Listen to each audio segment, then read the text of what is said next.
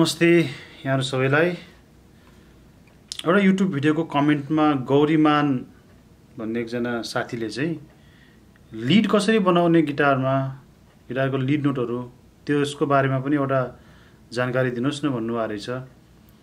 र गौरीमान जीकै त्यो प्रश्नलाई मध्यनजर राखेर मैले यो लेसन लिएर आएको छु।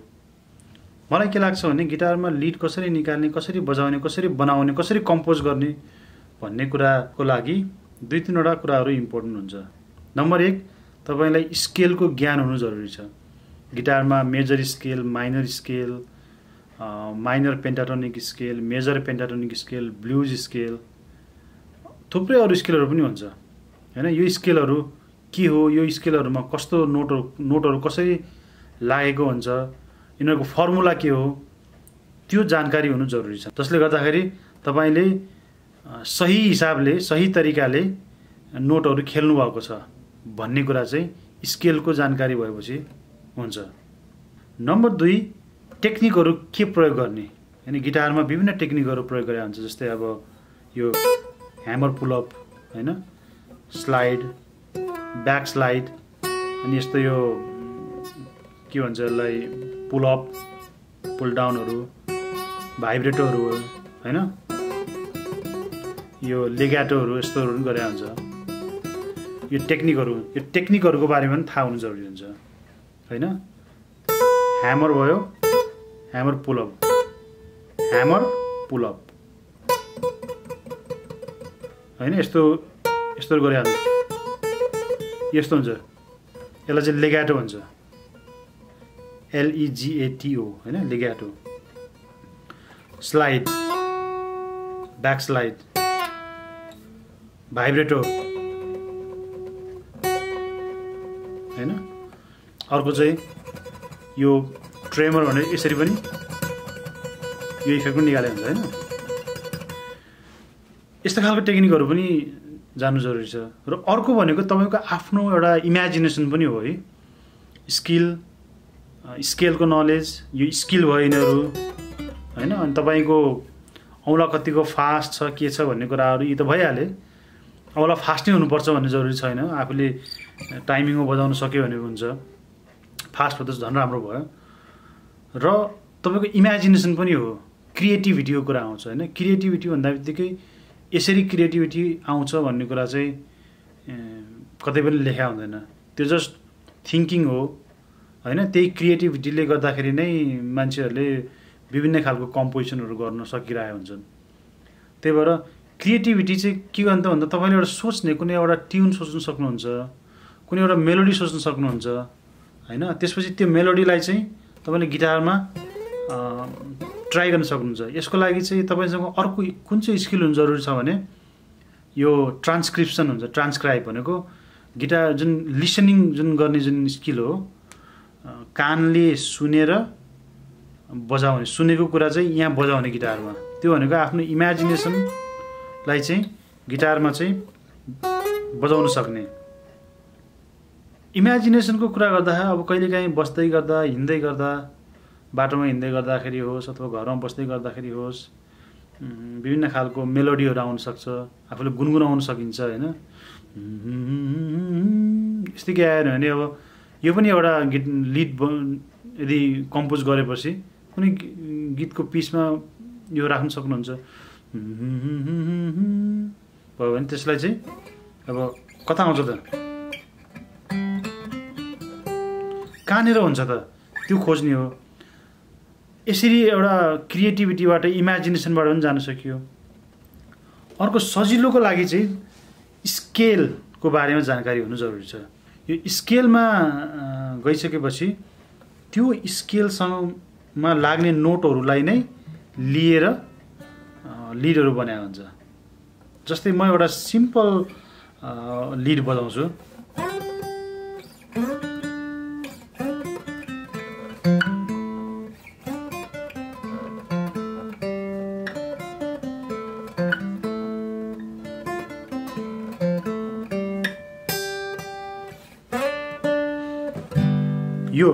यो अहिले मैले बजाए, यो चाहिँ जोमसोमै बजारमा, नेपथ्य ब्यान्डको जोमसोमै बजारमा भन्ने गीतमा बजाएको लिड छ हैन।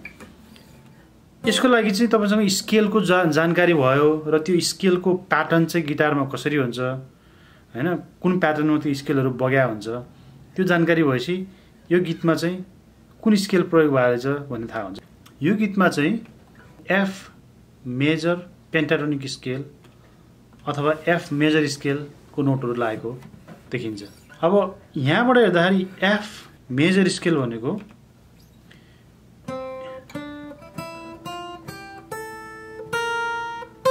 यो बजाउनु भयो भने यो चाहिँ एफ मेजर स्केलको नोटहरु हो। जस्तै यो मैले यो सी बाट सुरु गरेछु, 5th freight 3rd string C D E F, यहाँ एफ मा यहाँ गएर सकियो, जी ए अनि यो जी हो, ए शार्प अनि फेरि सी आएको हुन्छ हैन। अब एफ मेजर स्केल भनेको यहाँ हामीले एफ लाई लिएर हेर्ने हो भने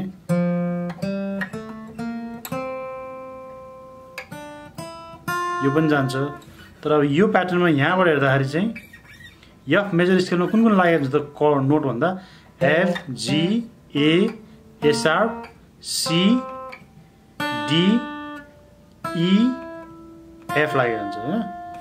अब त्यो यहाँनिर हेर्दाखेरि एफ यो छ, यो चाहिँ एफ हो, यो भनेको चाहिँ 5th स्ट्रिङ चाहिँ 8th फ्रेटमा यो एफ हो। अब यो एफ अनि यहाँ जी ए अनि यो ए शार्प हैन, त्यसपछि सी, त्यसपछि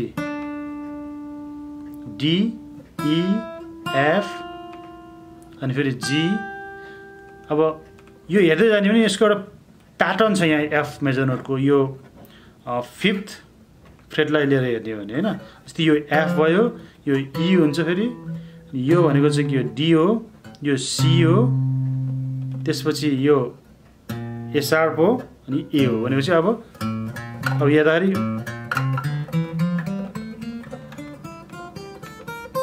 यो भनेको एफ मेजर स्केलको नोटहरु हो। 5th फ्रेटमा 6th स्ट्रिङबाट हेर्दाखेरि म यहाँ नम्बर भन्दै जान्छु, 5 6 8 हैन, त्यसपछि 5 7 8 अनि 5 7 8 5 7, त्यसपछि 5 6 8 5 6 8, यो प्याटर्न भनेको एफ मेजर स्केल भयो। अर्को चाहिँ एफ मेजर पेन्टाटोनिक स्केल पनि हुन्छ। त्यो यहाँबाट हेर्दाखेरि चाहिँ अब कुन बजाउनु भयो भने एफ मेजर पेन्टाटोनिक स्केल हुन्छ भने 5 8 5 8 5 7 5 7 6 8 5 8 यसरी लागेको हुन्छ। अब यहाँनिर हेर्दा यो लाग्यो, यहाँबाट स्लाइड गर्यो, यो भनेको यो 2nd स्ट्रिङमा एफ पनि लाग्यो हैन।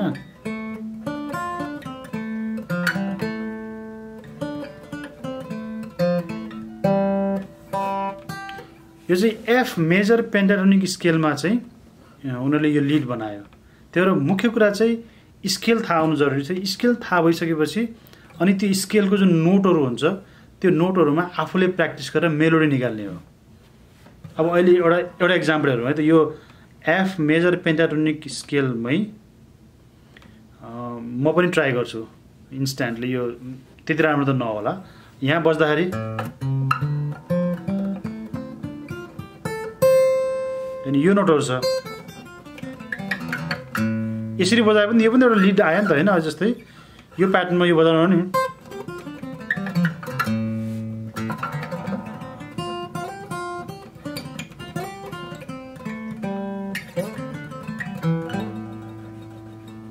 जस्तै त्यो टेक्निकहरु मैले प्रयोग गरेँ, ह्यामर पुल अप, स्लाइड हैन, ब्याक स्लाइड,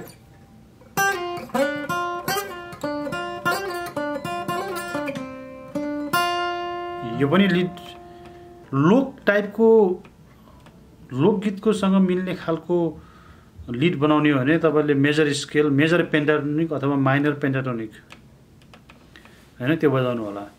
यो मेजर र माइनरमा रिलेटेड जस्तो यो एफ मेजर पेन्टाटोनिक भनेको एफ को रिलेटिभ माइनर कर्ड भनेको डी माइनर हो, यो भनेको डी माइनर पेन्टाटोनिक स्केल पनि हो यो जुन अहिले मैले बजाएँ।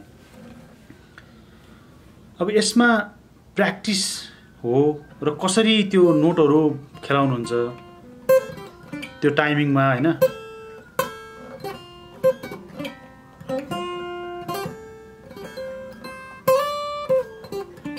यसरी पनि हैन लिड त आइरहेछ नि त हैन। अब यदि तपाईले एफ मेजर कर्डमा गीत कम्पोज गर्नु भएको छ भने एफ मेजर पेन्टाटोनिक स्केल अथवा डी माइनर पेन्टाटोनिक स्केल अथवा एफ मेजर स्केल अथवा त्यो एफ कर्डसँग रिलेटेड अरु जुन जुन कर्डहरू आउँछ त्यो कर्डको पनि त्यो स्केलहरू बजाउन सक्नुहुन्छ। जस्तै यफसँग सी आयो भने त्यो गीतमा चाहिँ अब कहिलेकाहीँ चाहिँ म एफ मेजर स्केललाई प्रयोग गर्दिन, म सी मेजर स्केलको नोटहरू पनि बाट म लिड बजाउँछु भनेर पनि ट्राई गर्न सक्नुहुन्छ है। मेजर माइनरलाई पनि कम्बाइन गर्न सक्नुहुन्छ, मेजर स्केल र मेजर पेन्टाटोनिकलाई पनि कम्बाइन गर्न सकिन्छ। यो भनेको चाहिँ स्केललाई लिएर हामीले जान्ने हो। जसरी अब हामीले लेख्दाखेरि पनि क देखि ग सम्म क का कि यस्तो आकार इकार सबै थाहा भएपछि अनि हामीले चिठी लेख्न पर्यो भने त्यो सिक्छौं नि त, त्यस्तै हो। अब एउटा सिम्पल एक्जाम्पल चाहिँ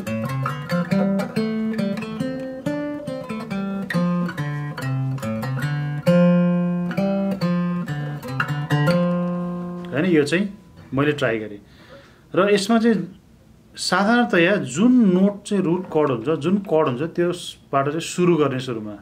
जस्तै यो एफ मा छ भने अब यो एफ नोट हो, यो 5th स्ट्रिङमा 8th फ्रेट, सुरुको नोट चाहिँ लिडको नोट पनि यहीँबाट सुरु गर्दा मेलोडियस आउँछ र कम्प्लिट गर्दाखेरि पनि सक्ने बेलामा पनि एफ मै आएर सक्नु भने राम्रो हुन्छ। जस्तै एउटा ट्राई गरौँ है त।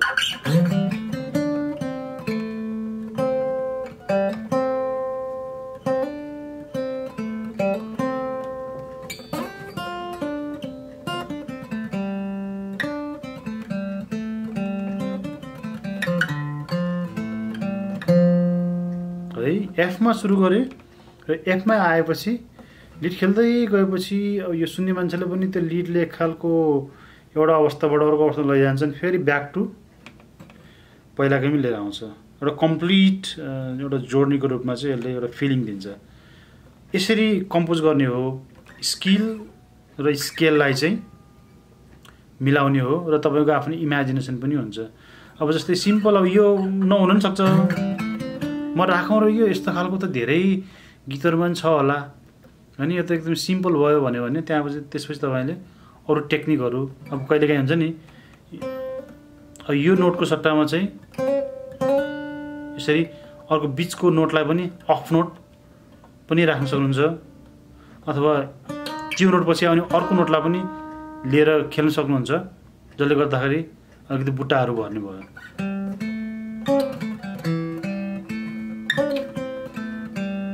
हैन, मैले चाहिँ यो 3rd स्ट्रिङको सी र डी को सट्टामा चाहिँ सी शार्पलाई पनि प्रयोग गर्ने प्रयास गरिरहेको छु। यो ब्लुज स्केलमा नि यसरी यो यस्तो नोटहरु लागेको हुन्छ, त्यसको बारेमा पछि कुनै दिन छलफल गरौँला। अहिले चाहिँ यही एफ मेजर पेन्टाटोनिकमै हेर्दाखेरि चाहिँ म ट्राई गर्छु, अझै पनि हेर्नुस्।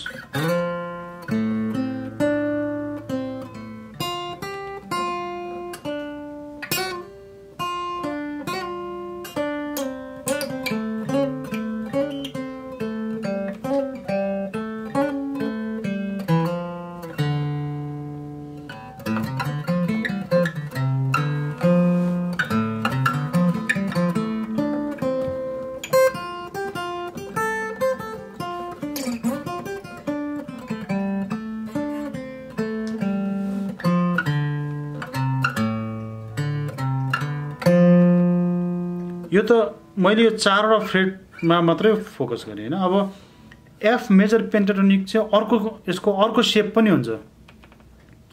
जस्तै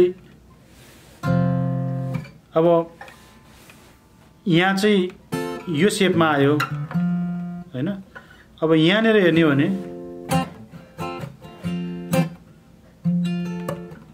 यो पनि त एफ हो हैन। अब यहाँबाट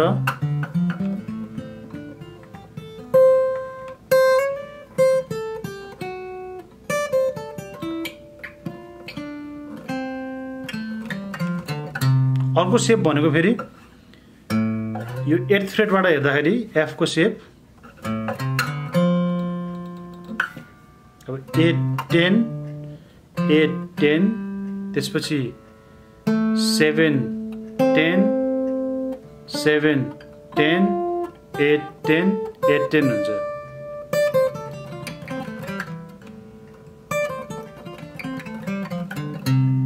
अब F मेजर पेन्टाटोनिक स्केललाई नै यो 5th फ्रेटदेखि 10th फ्रेटसम्म यो दुईटा जुन प्याटर्न छ त्यो प्याटर्नलाई मिक्स गरेर बजाउनु भयो भने पनि अझ राम्रो मेलोडी निकाल्न सक्नुभयो, अझ भेरिएसन आउने भयो हैन। त्यसको लागि चाहिँ यहाँ पुग्न सकियो अनि यहाँ पुग्न सकियो है। सिम्पल कर्ड मात्र बजायो भने पनि एक्जाम्पल सरी सिम्पल नोट मात्र बजाउनु भयो भने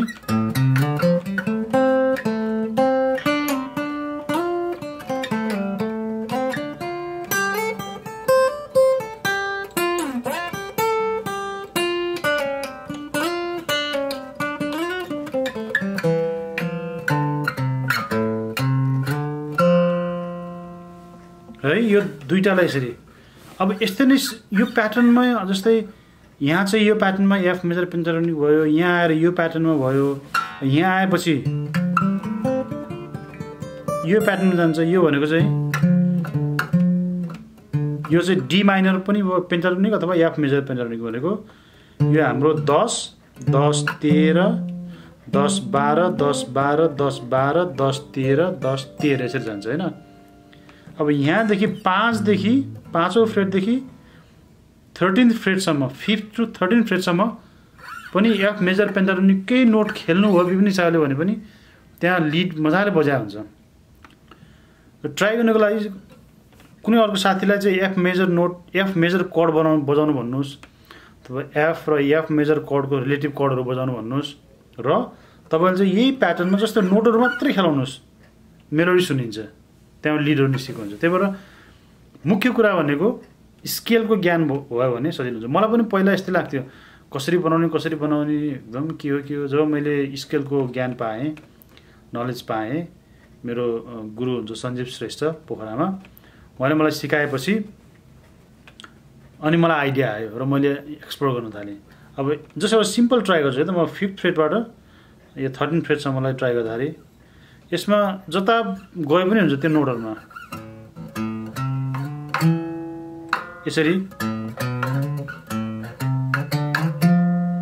यो बजाउनु भने मेलोडी आयो नि त। एउटा सजिलो चाहिँ यो प्याटर्नमा चाहिँ 6th स्ट्रिङमा जुन प्याटर्न छ फर्स्टमा पनि त्यही हुन्छ हैन। यो आयो नि त, मेलोडी आयो नि त। यसको सट्टा अब चाहिँ स्लाइड गर्ने, यो स्लाइड गर्दा नि अर्को आयो, अथवा ह्यामर गर्न सक्नुहुन्छ हैन। फेरि ब्याक स्लाइड गर्न सक्नुहुने हो, फेरि अर्को भयो। त्यही सेम नोटहरु 5 वटा नोट त हो पेन्टाटोनिक स्केलमा, त्यसको भेरिएसनले गर्दाखेरि यसमा विभिन्न हिसाबमा खेल्न सकियो।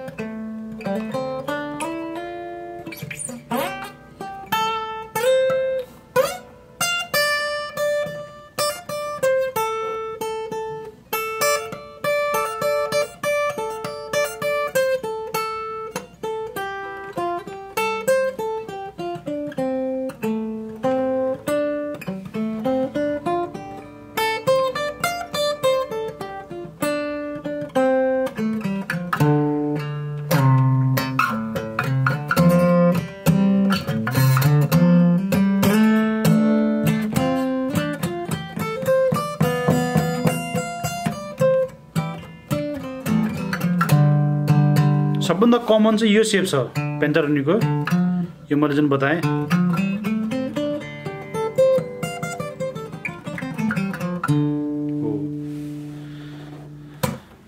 र तपाईको केही सल्लाह सुझाव छ भने कमेन्ट बक्समा लेख्नु होला। मुख्यतया स्केलको बारेमा बुझ्नुस् र त्यो स्केलमा त्यो नोटहरु कसरी बगेको हुन्छ त्यो सम्झिनु पर्यो। गिटारमा सजिलो चाहिँ प्याटर्न के, जस्तै एफ पेन्टाटोनिक स्केलको प्याटर्न तपाईले थाहा पाउनुभयो अथवा सी मेजर पेन्टाटोनिक स्केलको प्याटर्न थाहा पाउनुभयो भने बाँकी सबै कर्डको प्याटर्न त्यही हिसाबमा बगिरा हुन्छ के। तर कहाँबाट हुन्छ भन्ने कुरा हो हैन।